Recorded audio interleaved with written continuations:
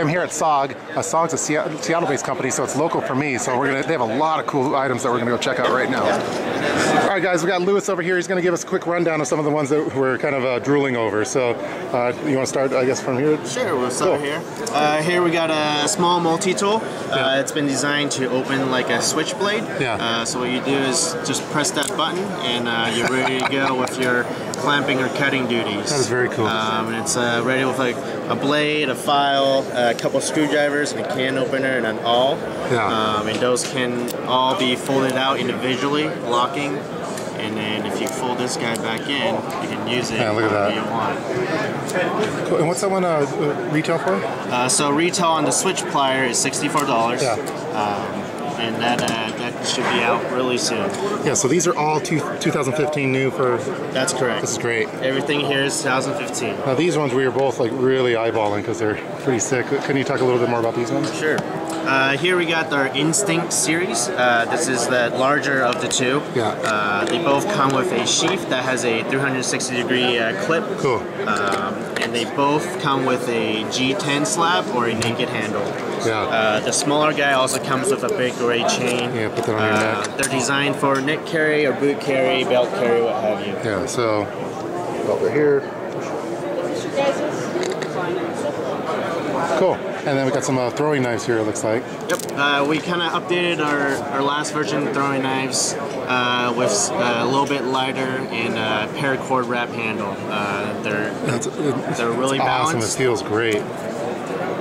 That'd be really fun to throw around in a video.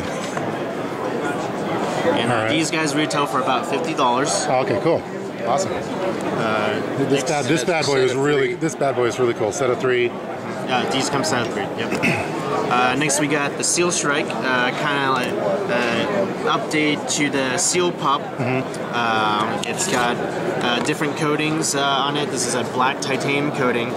It's a full tang with a hammering pommel. Very cool. And then the sheath has some real cool tricks on it. That's right. The sheath it's got a pocket there for a cutting cord or belts. Seatbelt cutter. Seatbelt cutter. And at this end, you can create some sparks to start a fire.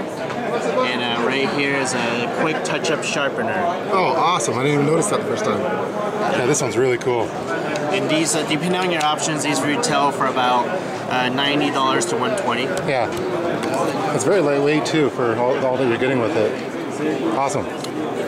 Got a couple more, looks like the Tomahawks. This is new for this year again. Some throwing hawks. They're designed for some quick backyard throwing. It's incredibly light too. They're light. Feels great. Fun to throw. And they come in a 3-pack and with this great sheath as well. Yeah. Love it, love it, love it. All right. And then this bad boy at the end here. Gnarly little handle there. This guy's kind of cross between last year's Voodoo Hawk and Fast Hawk. So it's the length of a Fast Hawk with the head of our Voodoo Hawk. So it's a little bit heavier than the Fast Hawk. It's probably wanted pretty heavy too. It's a great utility tool. You can throw it as well, and it's really durable. Awesome. Did we go over the folding knives here? There was this one little clever one with the LEDs. So these are our new BladeLight folder minis.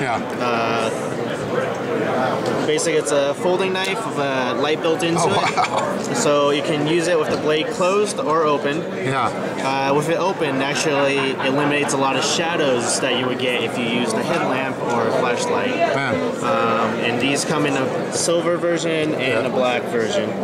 And which one? What is this called again? BladeLight Mini. BladeLight Mini. So man, all sorts of cool items over here at SOG. Again, SOG's local for me. They're Seattle-based companies, and they have a lot of great gear. I have their Flash Zero and some of the smaller folding knives, but all sorts of goodies over here. So special thanks to Lewis again for giving us a little rundown of it. And please feel free to leave any kind of comments below in the comments section. I'll include links to most of these items if I can find them, and get the retail catalog as well. All right, guys, leave the comments below in the comments section. And again, the SOG booth.